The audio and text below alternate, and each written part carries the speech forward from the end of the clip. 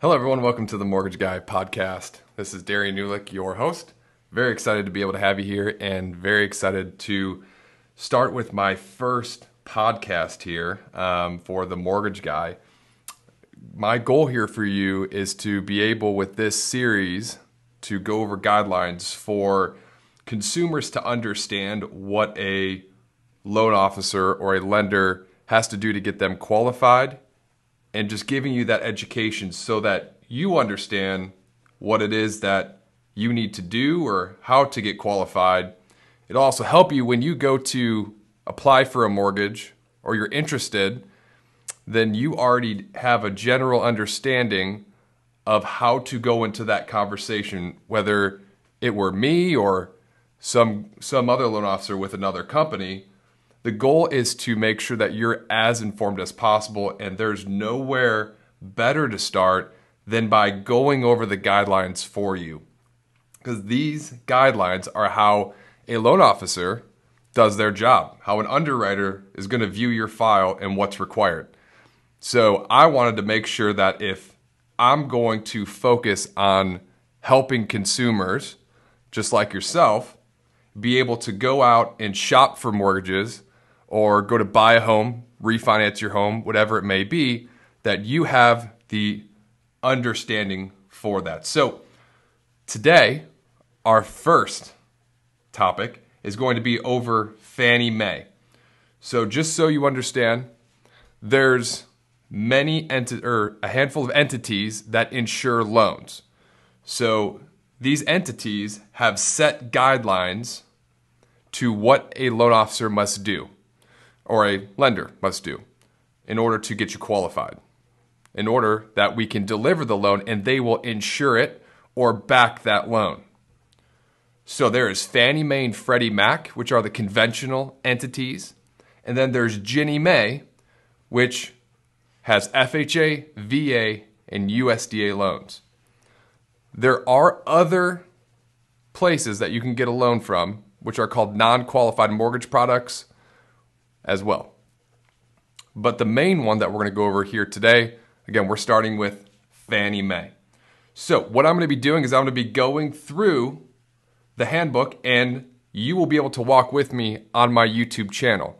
Now I'm going to go a little bit quicker through, or more quickly through these pages, but I'm going over the key, specific, repetitive items that I see on a routine basis. I'm not going over everything because we would be here for hours on hours. But again, I want to go over the key parts that, again, I see regularly. So there are many sections. You can find the link to walk along with me in my YouTube channel in the comments or description section below. But once you go there, I'm going to chapter B. The very first one, which is page 155 of the handbook. So if you actually look at the bottom, you would see page 155. If you're looking at my YouTube channel, you can see where I'm circling here as the 155. So there's many other sections. Basically what it boils down to is those other sections are more lender specific. This section B is the key for borrower qualification and other related items that are good for you to understand and know as we are going to try to underwrite your loan and take that perspective when we go into getting you initially pre-approved, not just simply pre-qualified. So go here, section B, let's start going. So I'm going down many highlighted areas, and those are the ones that I'm going to go over. So first one, allowable age of credit documentation, no more than 4 months old on the note date. So make sure your documents are no more than 4 months old by the note date. So basically, what's the note date? That's when you close, okay? So by the time you close, I need to make sure when you sign that note and we file it, that your documents are not 4 months old. So we cannot have a pay stub that is 6 months from 6 months ago. That's just a great example. So go on down here, allowable age of federal income tax returns. So as defined here, we're gonna look here. So February 15th, 2020, Most recent tax return would be 2018. Just a great example, April 17th, 2020 would be 2019. December 15th would also be 2019. One key thing with tax returns, just so you're aware, it goes based off the extended filing date. So you have until the extension to file your tax returns, which I believe is October 15th. And someone could correct me if I'm wrong on that, on the exact extension with the IRS. I'm not 100% sure. I just know it is in October. So just so you're aware, if we were to close your loan before October 15th, we'll just say October in general, you have to at least have the prior year's tax returns, because you had the filed extension and you were able to close the loan within that extension or extended period. If you do go over, so for example, if this was December of 2020, we would need to have those 2019 tax returns.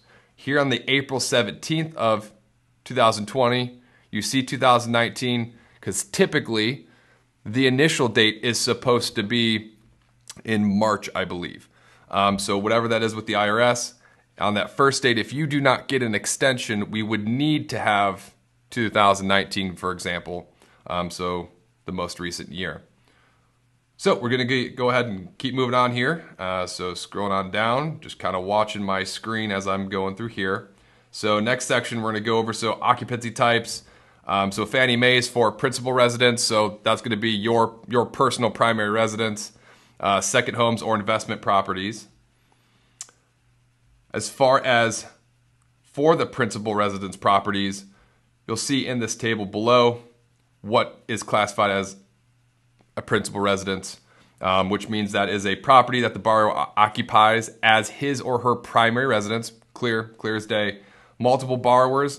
This is a good one. Only one borrower needs to occupy and take title to the property. Typically, we're going to want to see the primary borrower, not the co-signer or guarantor on there, as the one occupying the property. So make sure that's the primary. Parents, here's a good one. Parents or legal guardian wanting to provide housing for their handicapped or disabled adult child. That is okay if the child is unable to work, they don't have sufficient income, qualify for the mortgage, the parent or legal guardian is considered the owner or the occupant.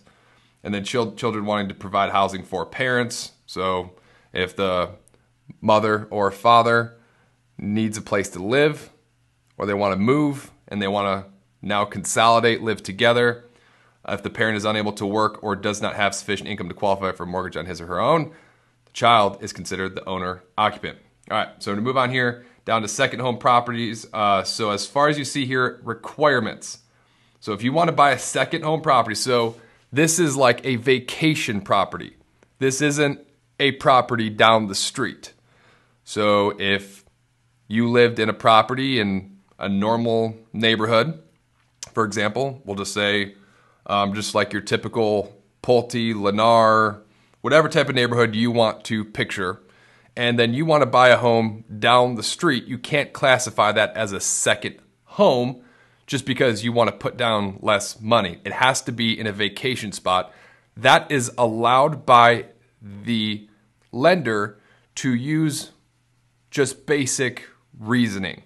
So as a lender, if I look and I saw, for instance, I live in Indiana, and I saw that you wanted to buy a home down the street in Indianapolis, that is clearly not a vacation spot. If you were living in Indiana, but you wanted to buy a home in Florida, it doesn't matter where in Florida, that can be considered vacation because of just the general area. So just keep that in mind. Must be occupied by the borrower for some portion of the year, so you do have to live there. There is no way of really proving that on a purchase. Is restricted to 1 unit dwellings, so you can't have a 2 or 3 unit like a duplex. Must be suitable for year-round occupancy, so it has to be good condition. Borrower must have exclusive control over the property. Must not be rental property or a timeshare arrangement. Not that you can buy a timeshare with a mortgage. And cannot be subject to any agreements that give a management firm control over the occupancy of the property. So the HOA can't retain the property for any reason or obtain control when you buy it. So an investment property is owned but not occupied by the borrower. This can be any property that is, for example, let's say you had your home development, you want to buy a home down the street, doesn't matter if it's Indianapolis, doesn't matter if it's Cleveland, Ohio, does not matter. You can go ahead and buy that property as well as long as you meet the guidelines. So we're going to scroll on down here. So under sales price and appraised value used by DU, so DU is desktop underwriter. If you see that repetitively, that's the system for Fannie Mae, their automated underwriting system. So just so you know, I highlighted this sales price appraised value as it uses to calculate LTV or loan to value, combined loan to value, total loan to value. If you buy a home and your appraisal comes in above the sale price, it's the lesser of. It's the sale price. And you're in good shape. You have some equity. If your appraised value comes in lower than the sales price, again, lesser of, we have to use the appraised value. Example, home appraised at $99,000 and the sales contract was for $100,000, you will be able to finance 5%, 3%, whatever it may be of $99,000, and you'll have to bring an additional $1,000 unless you negotiate that down with the seller for that $1,000 and bring down that purchase price. Loan level price adjustments. So loan level price adjustments, these are based on credit score, property, various items. So just so you understand, if someone has a 620 credit score versus a 740, you're going to see they're going to have different pricing. So loan level price adjustments is what that is called. So if someone asks me, I see X friend of mine got a 2875 with 0 points, but how come you're showing me 3.125 with 0 points? That's not the lender, that's the loan level price adjustment. There's other factors that can go into that, but that's the biggest key. From lender to lender, you're really looking at a difference of about 0.5% in interest rate across the table.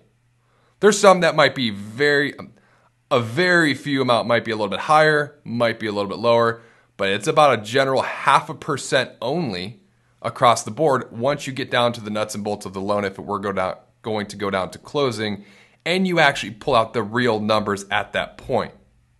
So loan level price adjustments though, you'll see here, so if you were 620 to 639, Fannie Mae will not do under 620, but 620 to 639, you'll see different down payment amounts or loan to values. So you put down 40%, 30%, 25%, 20%, so on and so forth.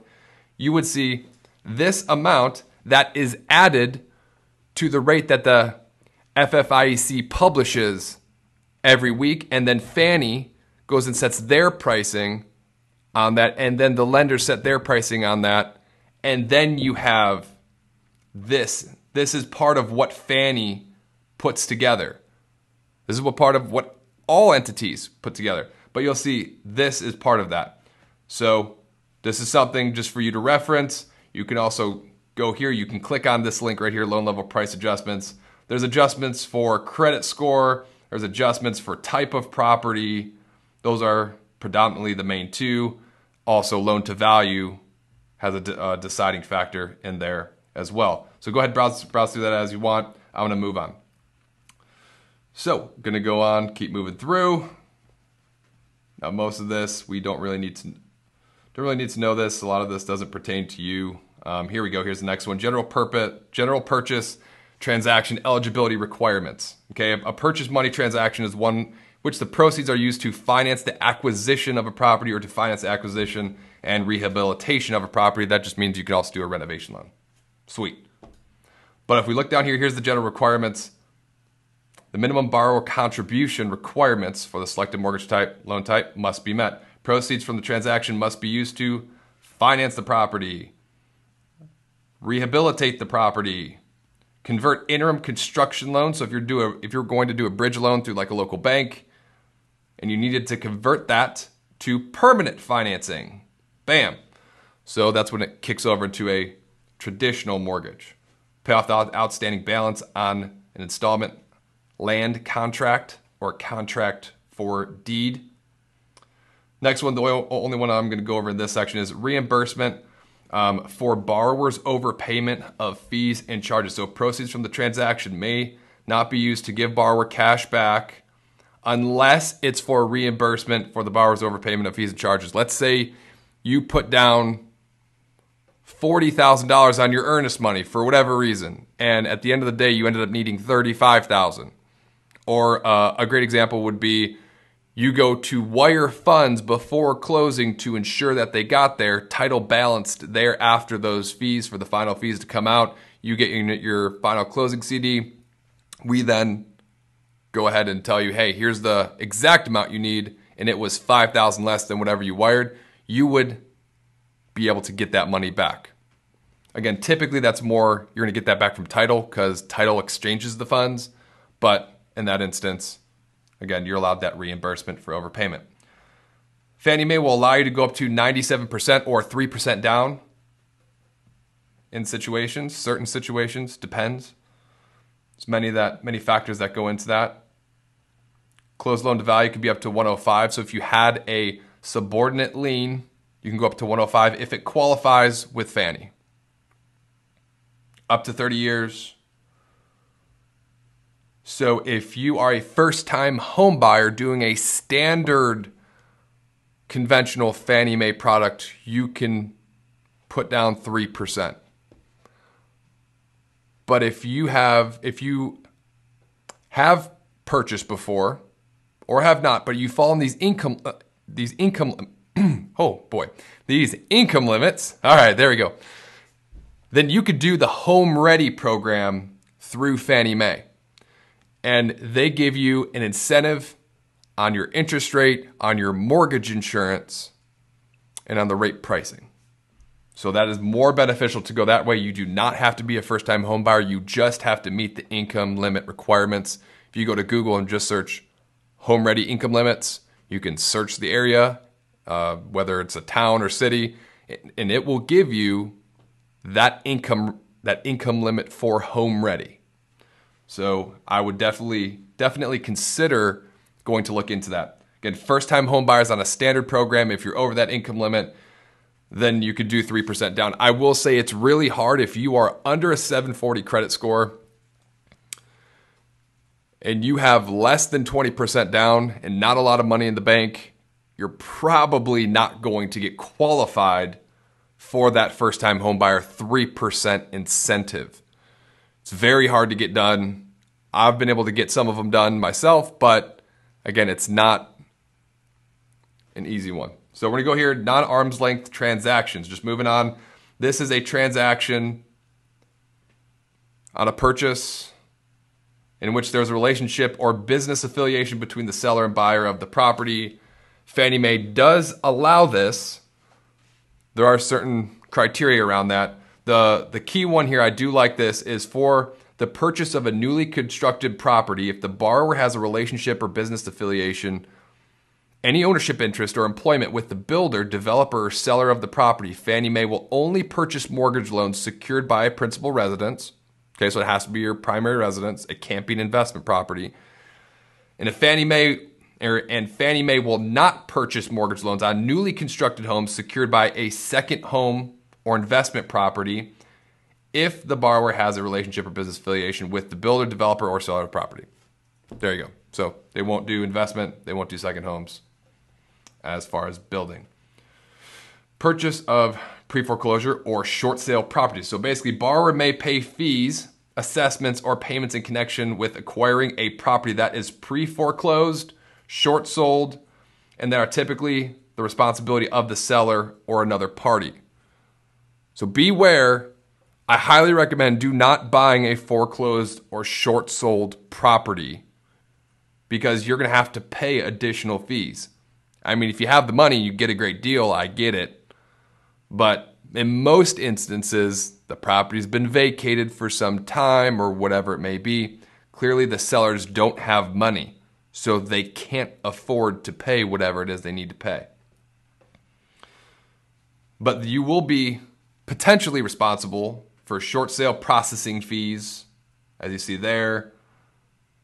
Payment to a subordinate lien holder. Why would you want to pay that? And payment of delinquent taxes or HOA assessments. There are additional requirements here that may apply if you want to look more into that. Next, we're going to go over here. We're going to go to limited cash out refinance. What's a limited cash out refinance? This is just a refinance where you're not taking cash out. Or you can get a small amount of cash, which is 2% or up to $2,000. So if your loan amount is $100,000, you can take out 2% or $2,000. But if your loan amount is $200,000, you can only take out 1% or $2,000. So just something to keep in mind. Must meet the following requirements. You're going to pay off your existing first lien mortgage. You can include a HELOC or a second mortgage if it was used to pay off or to purchase the home. If you bought the home and 2 months later went out and got a HELOC to re-get cash back from your down payment, we can't pay off that HELOC. So that may disqualify you. It may be something that you're not going to be interested in. It could cause problems because the lender has to be able to reach out to that company for that subordinate lien, mortgage, line of credit, whatever it may be, and that company has to be willing to subordinate, and they will give a list of requirements back to us. So if we are going to subordinate, it's very tough. It's kind of annoying, not fun to do. It is possible, I've done it before, but it could really hold up your process. So just something to keep in mind. We're going to go ahead down here. You can go up to 97%. Yay. That is not a first time refinance incentive. You can always go up to 97% in any scenario on this type of refinance. So not a cash out, but they call it a limited cash out. Woo. Now we're going to go on down here. So with that 97%, it has to be owned or securitized by Fannie Mae. So Fannie Mae has to own the mortgage. Same thing here, CLTV up to 105 if the second mortgage qualifies, up to 30 years, 1 unit principal residence, must occupy the property. Manufactured housing is not permitted unless property meets the manufactured housing advantage requirements. I don't know much about manufactured housing. I'll be honest. It's not a forte of mine, but at the same time, there you go. Ineligible transactions, no outstanding first lien on the subject property except for single closing, construction to permanent financing transactions. The proceeds are used to pay off a subordinate lien that was not used to purchase the property. The borrower finances the payment of real estate taxes that are more than 60 days delinquent. Cannot do that. Short-term refinance mortgage loan that combines the first mortgage and a non-purchase money subordinate mortgage. So you did not use that HELOC to buy the home. Basically the same thing up there. Acceptable uses, you can modify the interest rate, paying off the unpaid principal balance. For the most part, if you're doing this loan, cut and dry, you're lowering your rate, you're reducing your term, doing a combo of both, whatever it may be, that's how your loan's going to be structured. There's really not a whole lot to it. So don't want to get too far into that. Cash back to borrower, again, you can get up to 2% or $2,000, the lesser of. Documentation requirements. When you're treating a transaction as a limited cash out refinance transaction, we must document all proceeds of the existing subordinate lien were used to fund part of the subject property. So we will make you prove that subordinate lien was used to pay towards that purchase. I have come across many home buyers looking or I shouldn't say home buyers, already current owners trying to refinance their property, and they took out a HELOC in the same month that they closed, and it looks like it was used to purchase the property. They told me it was used to purchase the property, and when we pulled up the documentation, it did not close for over 15, 20 days until after the property was already closed on. It was just them getting their money back. So we will make you prove that. Existing subordinate liens that will not be paid off. When a new limited cash out refinance transaction will not satisfy existing subordinate liens, the existing liens must be clearly subordinate to the new refinance mortgage. Must clearly be subordinate to the new refinance mortgage. The refinance mortgage must meet Fannie Mae eligibility criteria for mortgages. Basically, your loan to value has to be fine for that to qualify. And the subordinate lien has to qualify as well. And again, that's just a pain in the butt. That's hard to get done. Really hard. Dealing with another company, it's like they have their own process behind subordinating that mortgage, which takes a while. I've never seen anyone do it fast. If you find someone, let me know. Refinances to buy out in owner's interest, that's an acceptable reason. So if you want to buy out someone, great example here, divorce. This is the main reason why someone does this. Divorce, settlement, or dissolution of a domestic partnership. I've not seen it for any other reason. I'm sure you could probably do it in certain business instances, but that's the main one. Let's go down through here. We're going to go on to the next one. This is cash out, I believe, cash out refinance transactions. Eligibility, pay off existing mortgages, pay off lines of credit. Doesn't matter what type of mortgage it is. Pay that off, get cash, pay off debt, whatever you want to do with that cash. Really, it's up to you. There are some states that have certain requirements, but for the most part, you can do whatever you want with that cash. It just has its own LTV requirements tied to it. Ineligible transactions, more of the one to look at. The mortgage loan is subject to temporary interest rate buy down. That's a future buy down, not available. Subject property was purchased by at least one borrower within 6 months. So you cannot do a cash out or any refinance with Fannie Mae less than 6 months from when you purchased it. Not when you did your last refinance, but when you purchased it. When you buy a property, you have to be on the deed for 6 months in order to refinance. If you refinance, you can refinance with a different lender almost immediately. Probably would not want to do that, but if there was some crazy change in the market, you would be able to refinance sooner than 6 months, as long as it wasn't the purchase date on the prior transaction, or a purchase on the prior transaction. Acceptable uses: paying off unpaid principal balance, financing payment of closing costs, standing subordinate mortgages, equity for whatever the purpose may be, financing a short-term refinance loan that combines a first mortgage and a non-purchase money subordinate mortgage into a new first mortgage. So you're basically taking like your line of credit and your primary mortgage and combining them into one. All same stuff. I'm not going to go over the delayed financing. That's not a common one. Student loan cash out refinance.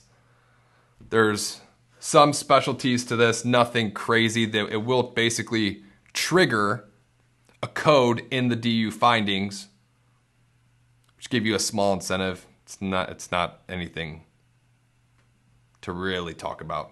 But this part right here, that 2% or $2,000, the lesser of, that's right there. That's not just for this transaction. That's for all limited cash out refinance transactions. Just so you know.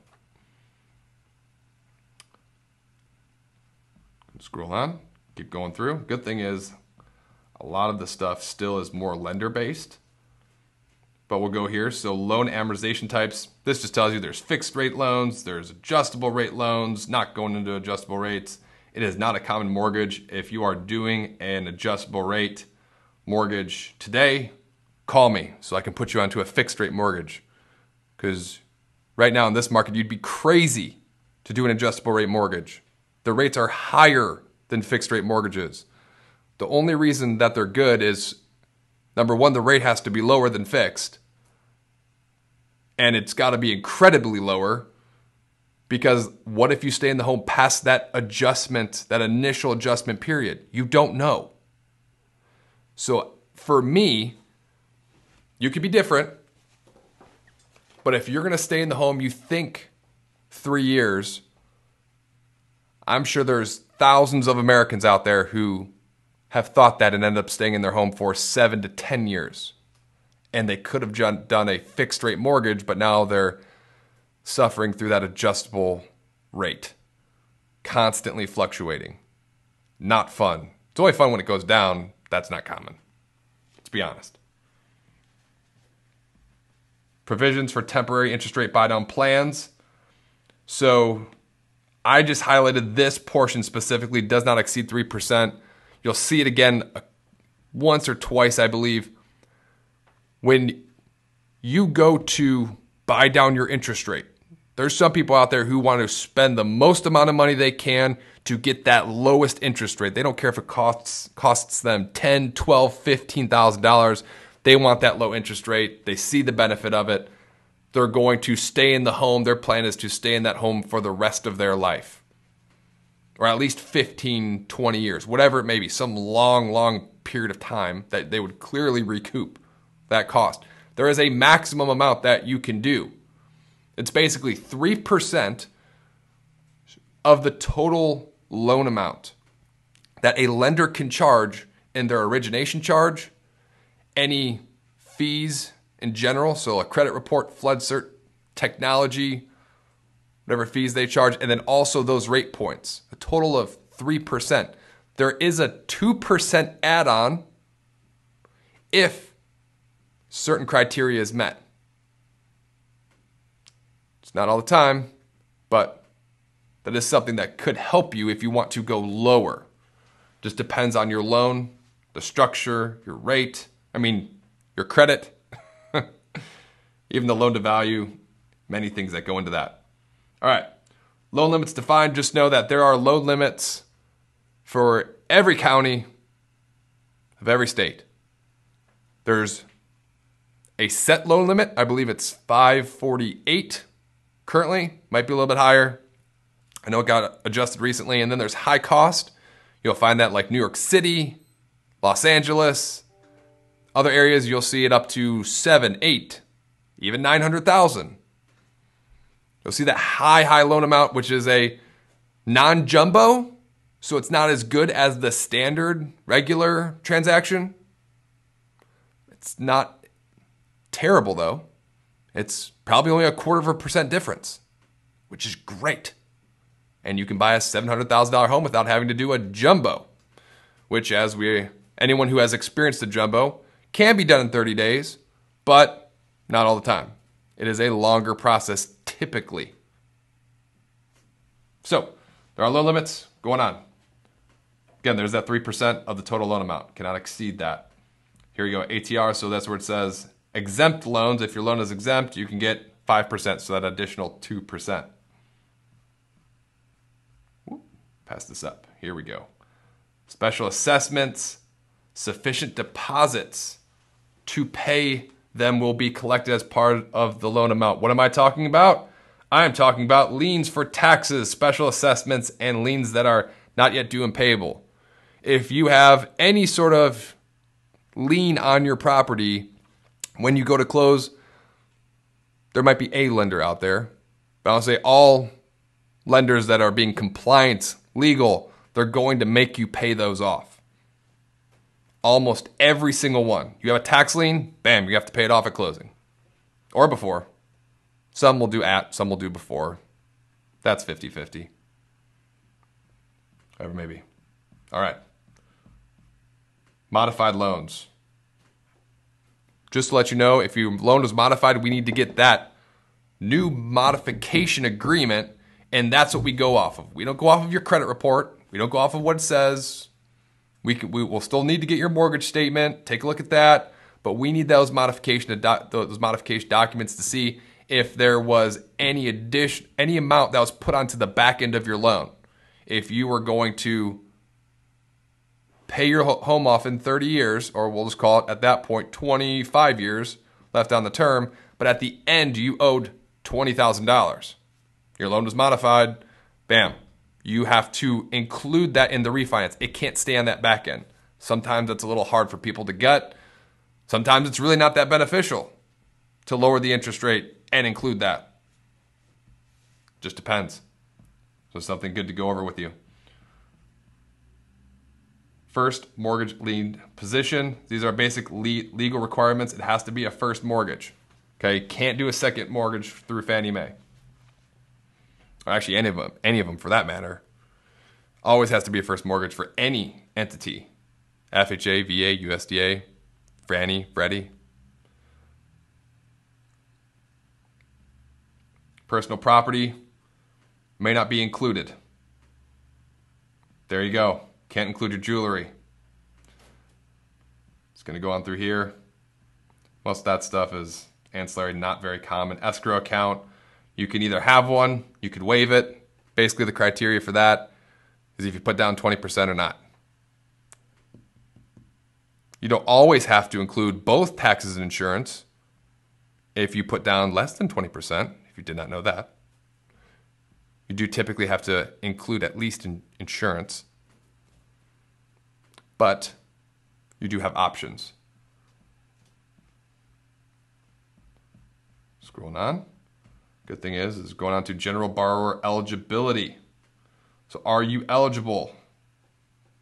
Fannie Mae purchases and securitizes mortgages made to borrowers who are natural persons. You have to be a real person and reach the age. You can't be 17. You can't be some person on a piece of paper that no one knows and really no identity. You kind of just made them up. Got to be a real person. There is no maximum age limit, so you could be 95 and do a Fannie Mae mortgage. Borrower identity. Borrower is any applicant, individual or jointly, whose credit is used for qualifying purposes to determine ability to meet Fannie Mae underwriting and eligibility standards. Co-borrower is a term used to describe any borrower other than the borrower whose name appears first on the note. All right. Pretty cut and dry. Non-U.S. citizen. There's a handful of requirements around this, but if you are not a U.S. citizen, you're a permanent resident alien, you can actually buy a home with 1 year of just standard income. But from a documentation standpoint, it depends on where you came from, the classification on your authorized work card. You need to get all those details. Limit to your number of properties. If you're buying your principal residence, you can only have one principal residence at a time. You can't have 9 principal residences. Now, if you're going to do a second home or investment property, you can have up to 10. Beautiful. 1 to 4 unit. They're going to go off of the total number of properties financed. It gives some, if you're jointly and the co-borrower is on there, they're only going to count it once, not twice. Common sense. Use a lot of common sense here.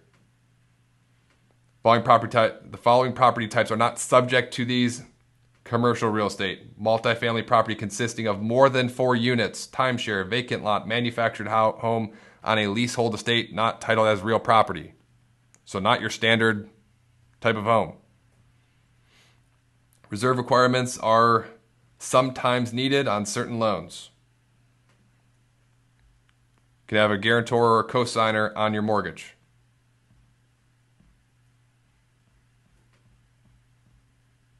Some programs require homeownership, education, and housing counseling.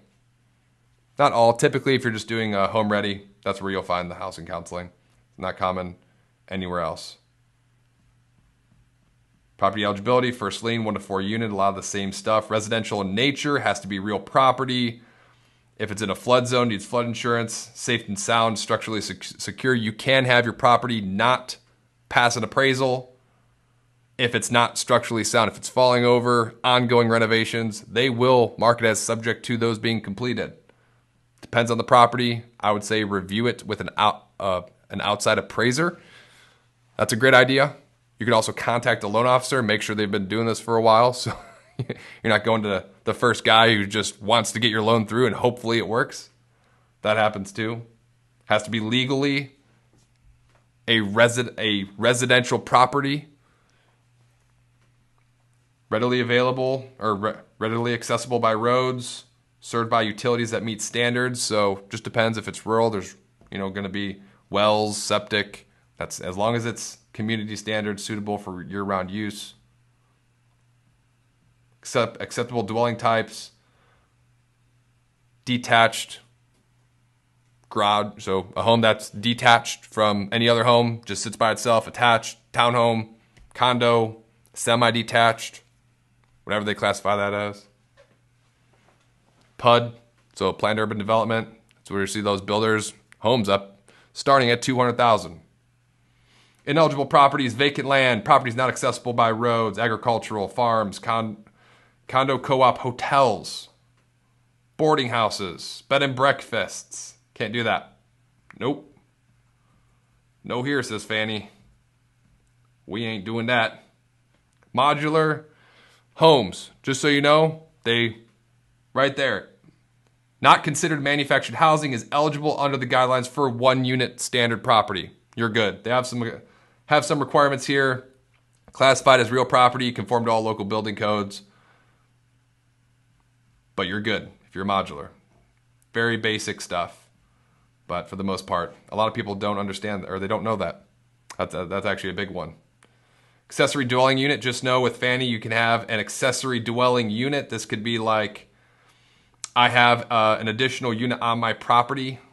I would just like to say that's got to be 1,200 square foot or half the property, the main home square footage, whichever's less.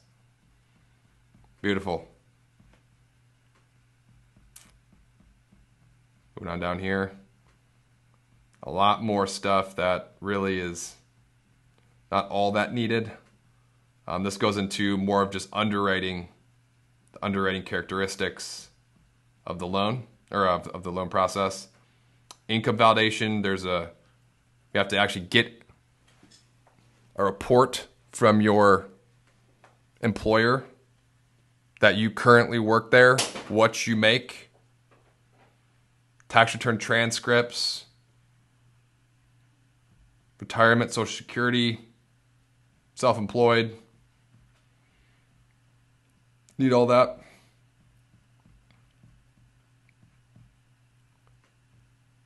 Now, when we go through here, some risk factors, just so you know, credit history, delinquent accounts, installment loans, revolving debt, public records, foreclosures, collection accounts, inquiries that you have. There's a lot of risk factors that come into play with your credit. Loan purpose, loan term, amortization types, occupancy type. Again, there's a lot of risk factors in here. There's a lot of money being lent. This isn't a car loan. We're talking hundreds of thousands of dollars in most cases. I believe it's over 200,000 is more than the average purchase price for most states. Not more than it's over 200,000 is the average for most states. I'm sorry about that. Installment loans, just one key thing. If the loan is in your name or jointly, but someone else has been paying it from a secured account, like a checking account, a savings account, and they pay every month for at least 12 months, and we can prove that, then we can remove that from it being your debt.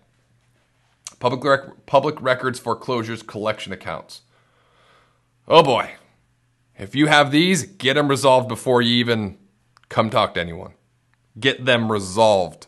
We don't want to see that. If you have significant collection accounts, we don't want to see that. That's bad. But if you have a charge-off means that you no longer owe that debt. A lot of lenders will tell you to pay that off. Guess what? You don't need to pay that off. It's charged off. It's not yours. They're done. Don't worry about it. It will affect, it's a risk factor. You let that debt go. Certainly you have to meet the debt to income requirements. We'll go over variable income when we get to the income section. You have to have an approved eligible recommendation. There's some lenders out there who will do a manual underwrite, but it is not a common thing. You're not going to find a lot of lenders willing to do manual underwriting on conventional loans. You're going to find them approve eligible, or it's just a no-go. There are some lenders, I don't know who they are, but some are willing to manually underwrite that loan. Typically, companies with higher rates will have that, more of that higher of that 0.5% scale, because most of their business is going to be harder loans to get done. But at the same time, approve eligible recommendations is going to be where you want to be. It's very hard to find a lender who is willing to do manual underwrite. Again, there are some out there, so I don't want to say it's not possible. It is possible. There are companies that will do that. It's not common. And I don't know exactly what the terms would be on manually underwritten loans, what those rates look like. Look at that LLPA sheet, loan level price adjustment sheet. There may be something on there regarding that. All right, let's move on. Going through here, prove eligible, that's the big thing. Moving on. Again, all stuff typically more from an underwriting processing standpoint. Red flags, just know on your credit. If we have fraud alerts, when there's a data, or when there's all the verifications are run, a big one is data verify, and your information is ran, and there are past items that you did not disclose. That's a key reason why loans get held up. Someone had a past foreclosure that they didn't tell us, that didn't show on their credit. That happens. And then the realtor's mad at us. Everyone's mad at the loan officer. Oh no, you bad guy. But it was never disclosed. Sometimes it was never asked. So that's also on the loan officer. But, potential red flag, we're looking out for those.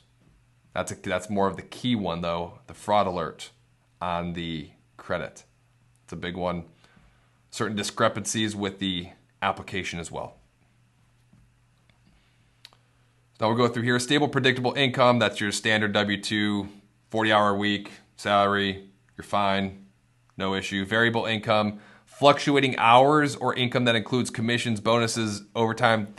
This income varies. You don't get the same commission amount every single month. You typically don't get the same bonus because it's based on performance in most cases. Some very, very slightly few will give you a guaranteed $1,000 bonus a year.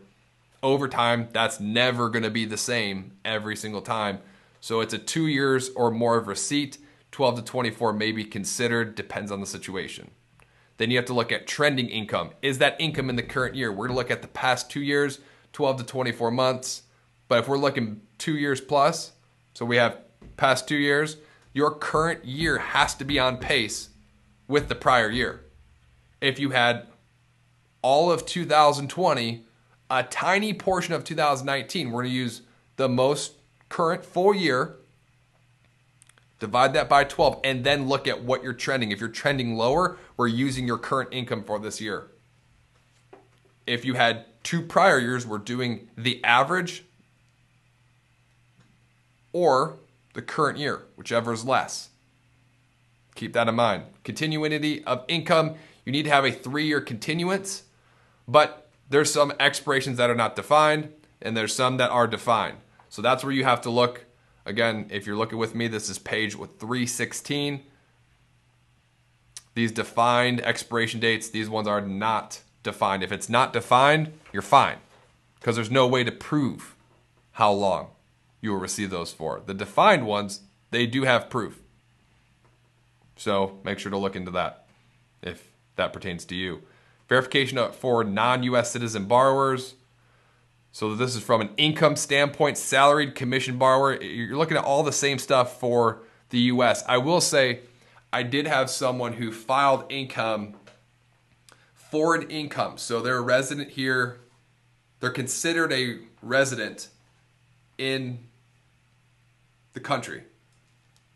And what they did was they filed a foreign business income. I forgot the page with the IRS. I forgot the tax return page. But when you file that, there's certain criteria on there that it depends on how we could use or classify that income. Because basically, if your income's in another country, you're not getting taxed properly in many instances. So you need to have your American tax. Or in other words, what I would do, if you're looking to buy a home in the States and you're not looking to go the non-QM route, you're looking to go a Fannie Mae standard better term loan, better rates, better terms, then you're going to want to just file a Schedule C. You can do that with foreign income. It's basically 1099. It's treated the same.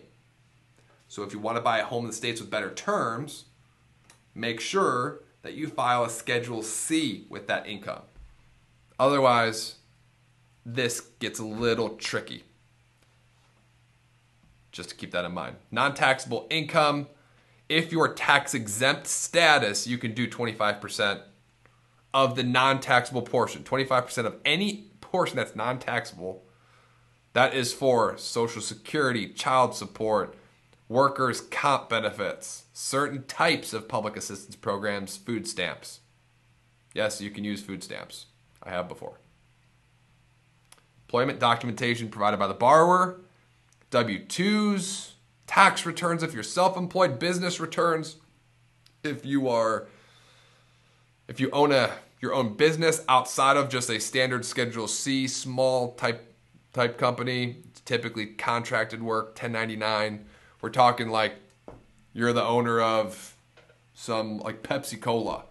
You're filing a schedule, typically a partnership return, I would assume, but partnership or S corporation, sole corporation, S, sole. There you go. And we have to get your K-1s. Some instances we need bank statements. Depends on the program. Fannie Mae usually requires 2 most recent months. A lot that's involved with income if you're looking at like Social Security, award letters. A lot of different forms of income out there. But if you're just W-2, just send me over your last 2 years of W-2s, your most recent pay stub, please. Thank you. Call it a day. If you have other questions about income, just let me know. Feel free to drop a message to me in the comments or send me an email. Be glad to answer that. Base pay, hourly, bonus, overtime income. I mean, all that's going to be calculated very typical. Salaries, just divide it by 12. Hourly, times your hours. Times 52 divided by 12, 52 weeks a year. Make sure you're on pace with last year. Bonus, 2-year average, overtime, same thing. There are some circumstances, again, we can do less than 2-year average, depends.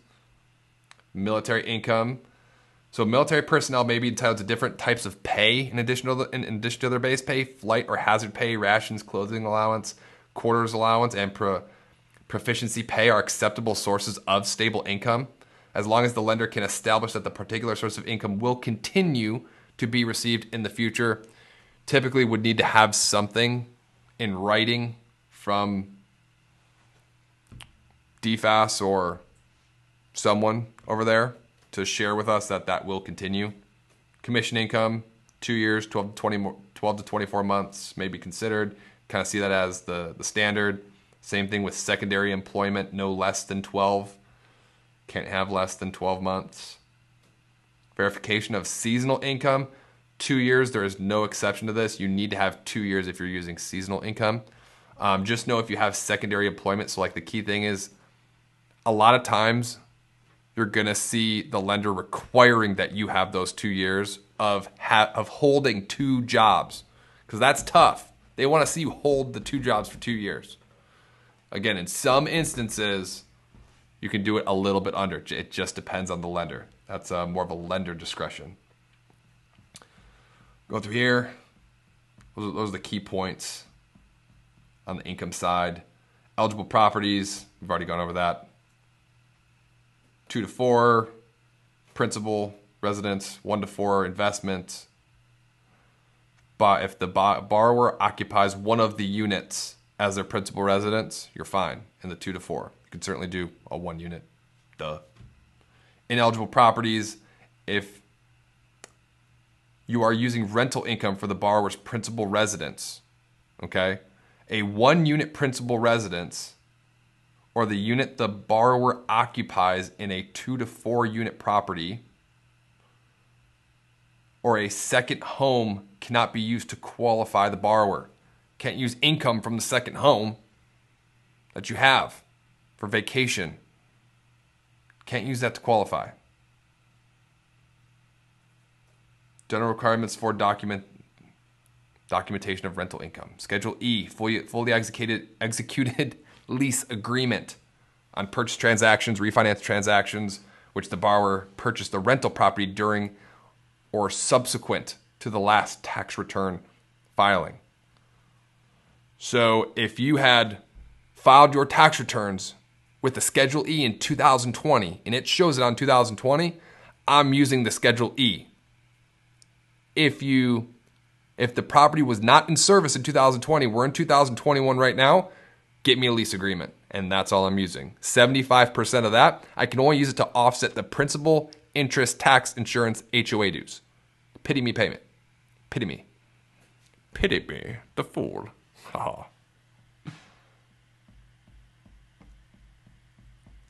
Going out through here, it's a tax returns, Schedule E. So if you're looking at self-employed, or I'm sorry, we're still in the rental income. For the entire tax year, rental income must be averaged over 12 months. If you had 2020 tax returns, we're just going to use that divided by 12. There's certain ways that we can calculate. We can add back your interest on your mortgage, your taxes, if they're included in your mortgage. If they're not, I can't add that back. We'll let the loan officer do that calculation, but we're going to use your Schedule E. And then you also have to get a rental market rental analysis, Form 2007 or 1025, one of those. Basically, you'll have your lease agreement, you'll have that rental analysis, and the lesser of whatever that rental analysis comes back, if you have $2,000 in monthly rental income on your lease agreement and the rental analysis comes back at $1,950, it's 75% of $1,950, not the $2,000. If it's less than 1 year, or if it's in the current, you're in the current year is when you started leasing it out. Offsetting monthly obligations for rental income. Again, it's only the PITIA. You can also, if it's in a business, you can also use that as well to take away. And that can count as rental income for you as well to offset just that payment. Other sources of income, feel free to browse through these. Alimony, child support. I've never done an automobile allowance. I'm sure someone has. That's not very common. Again, we kind of address foreign income a little bit. There are some instances you can use foster care income. Dividend income is not too common, but that one I've done before. That could be somewhat standard. A lot of us receive dividends in some sort. I don't receive much. I have my Acorns account. I received 77 cents last month. But just something to consider. Feel free to browse through those. I'm not going to get too much into those. You can look at as far as what sort of documentation. That's more just kind of document chasing at that point. It's already written down. One thing that's really cool, you can actually buy a home and have an offer letter for employment within 90 days of the note date that you sign that note, the date that you close. Within 90 days, if the lender is willing to. Typically, if the lender is willing to service a loan for at least 3 to 4 months. So you can ask the lender, do you service your loans for at least 3 to 6 months from when you close? If so, they're probably going to be the one that will let you close the loan 90 days prior to when you start your employment. but you can't have any contingencies on there, and you need to have the reserve payments from when you close all the way through the day that you start your employment. So typically you're going to see 4 to 6 months that they're going to want. Fannie does want more in that 4 to 6 range. Freddie actually wants a little bit less, but you're going to look 4 to 6 months.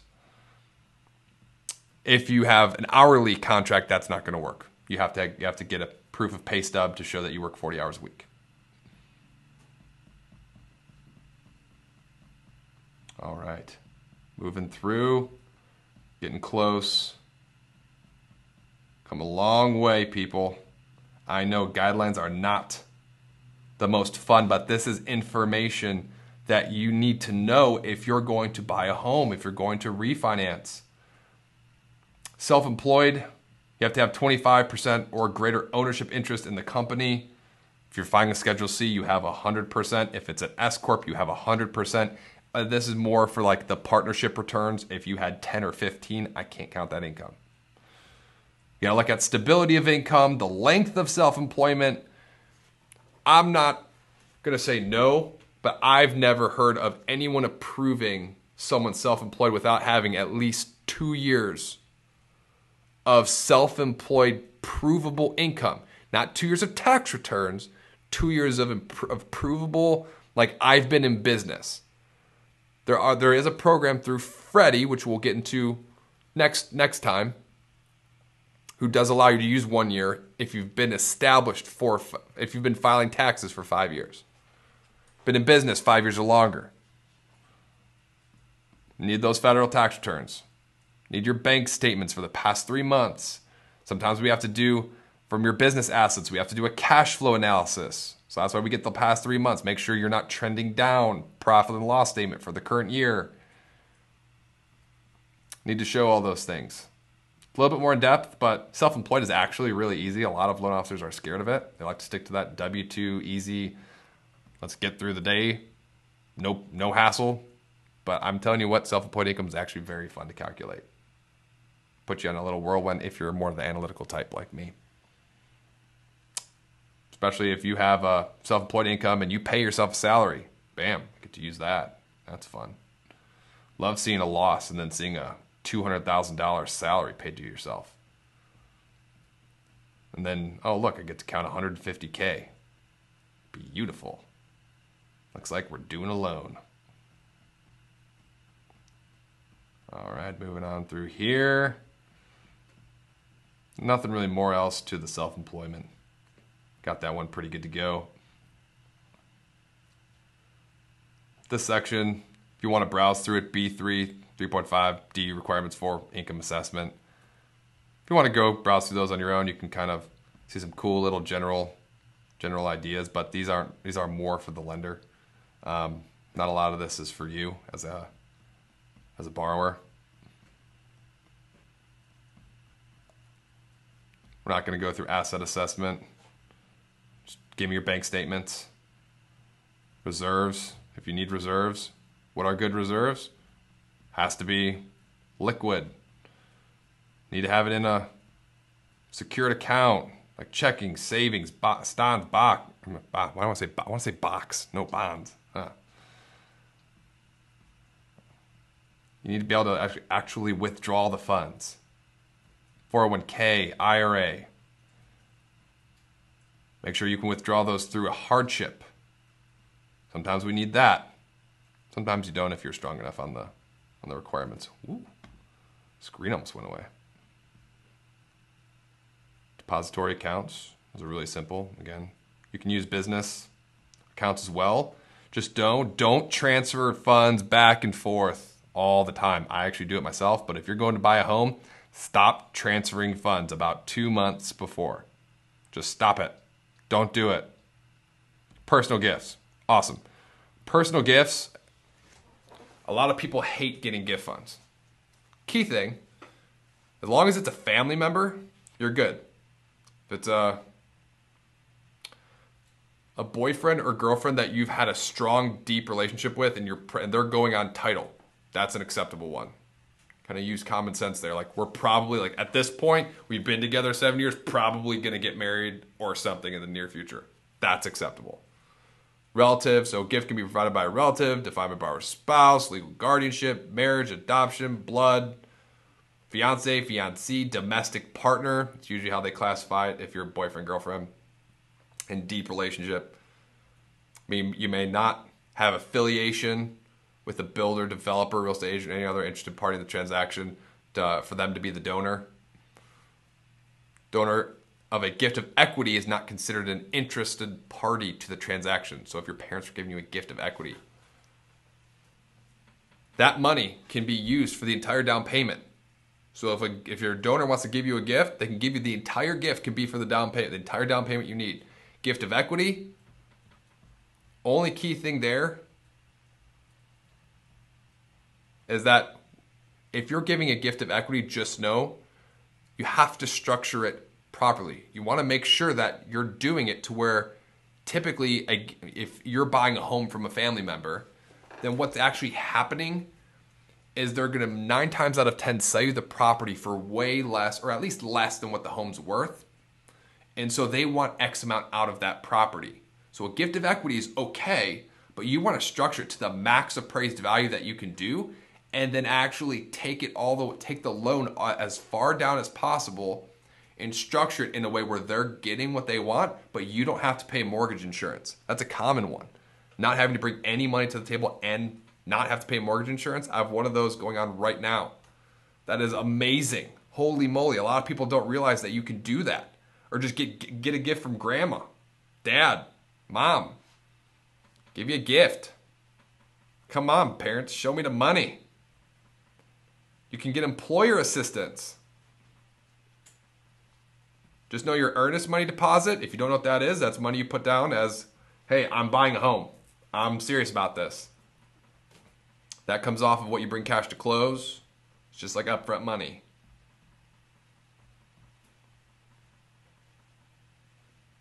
Cash deposit on sales contract, gifts and grants. You can get there's down payment assistance for some of these. Credit assessments, minimum credit scores, you're going to see 620. But really you want to be at least 640. I'll be honest, it's pretty hard to get a 620 done. You better have a lot of money. You better have a very strong compensating factors to get that one done. Usually revolves around money and doing a 15 or 20 year loan. So your debt to income better be low, 20%, 25, 20% down, another 20% in the bank. Clearly, like you can afford it. That's usually where they're like, okay, we'll buy your loan.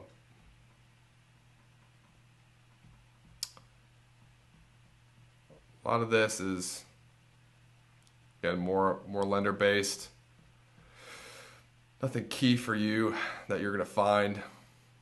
Traditional credit history, mortgage payment history. Just make sure you have good payment history on time. There are certain instances where you can have 1 to 2 lates.